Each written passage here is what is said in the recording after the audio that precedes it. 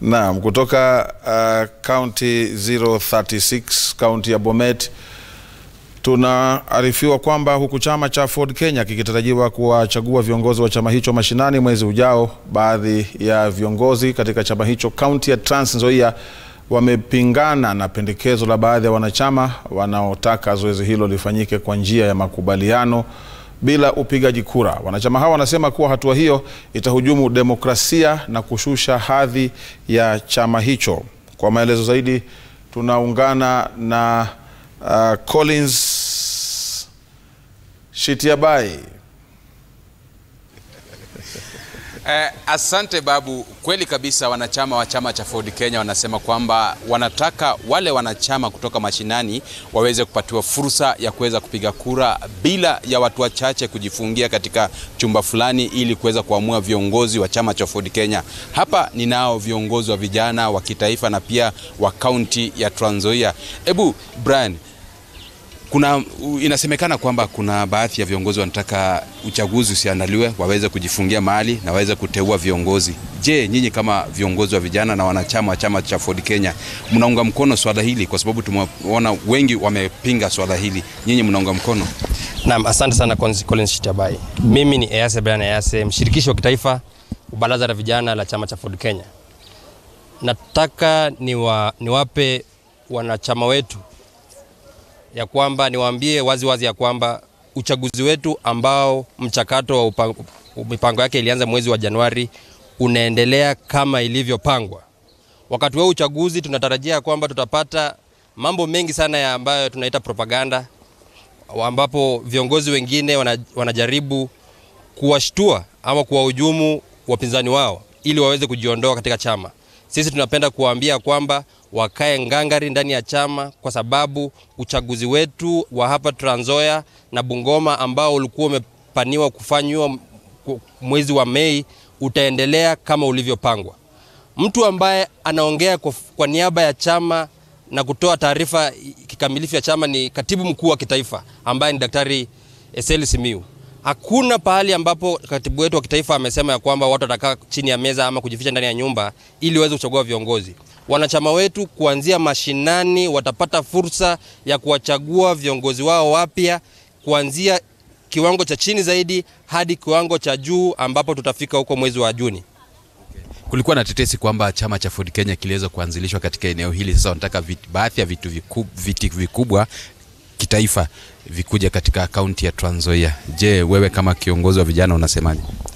Naam, sisi sote tunajua, hata wanachama wote wa kitaifa wa chama cha Ford Kenya tunajua kwamba Trans Nzoia ndio kiuno na kichwa cha chama cha Ford Kenya. Waanzilishi wetu wamelazwa hapa kaunti ya Trans Nzoia.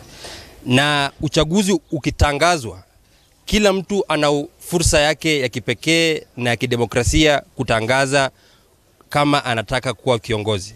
Sisi kama watu wa Trans Nzoia tunaunga mkono wale viongozi ambao wanatoka hapa na wanataka viti vya juu.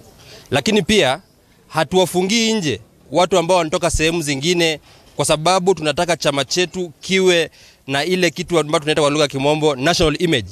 Kwa sababu ni chama cha kitaifa, lazima tuhusishe watu kutoka maeneo tofauti ya nchi ya Kenya, kuanzia Mombasa hadi Turkana, kuanzia Turkana hadi Siaya, kuanzia Siaya hadi huko Wajia. Naam. Rogers, je, swala hili la kuweza kujifungia kwa chumba ama boardroom election itaweza kuwafungia nje vijana kushiriki katika uchaguzi wa Ford Kenya ambao unaanza mwezi ujao? Asante sana. Kwa majina ni Nyongesa Rogers, mkuu wa vijana Trans Nzoia County. Ningependa kusema huo ni uongo, kwa sababu mikakati inaendelea. Ukiangalia katika ofisi ya Secretary General wetu ambaye ni Bwana Patrick Simiu, Kiminini sub county washatengeleza ripoti yao ya watu 46 kila polling center. Vitabu ziko tayari. Tukienda kama Endebess pia kila kitu iko tayari. Tukienda Cherengani kila kitu iko tayari. Tukienda pia Saboti kila kitu iko tayari. Kwanza karibu tunamaliza. Kwa hivyo mikakati iko sawa na vitabu vimetengelezwa na kila polling center tengeleza watu 46 kila center. Kwa hivyo sioni kama kutakuwa na mambo ya kujificha kwa nyumba. Uchaguzi inaenda kukua na yeyote atakayeshinda atapigiwa makofi na vijana, na ambaye hata faulu bado atabaki kwa chama na kuwa na chama. Okay. Vijana wamehusishwaje katika uchaguzi wa mwaka huu wa Ford Kenya? Asante sana. Vijana wamehusishwa kwa wingi. Kwa sababu gani? Hata gharama mingi ya kulipa ili mtu awanie kiti fulani, vijana wamesaidiwa.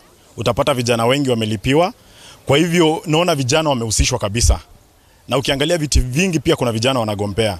Ukiangalia kama apart from viti za vijana, utapata hivi viti vingine bado vijana wako ndani. So mara hii naona vijana wameingia kwa wingi sana katika chama.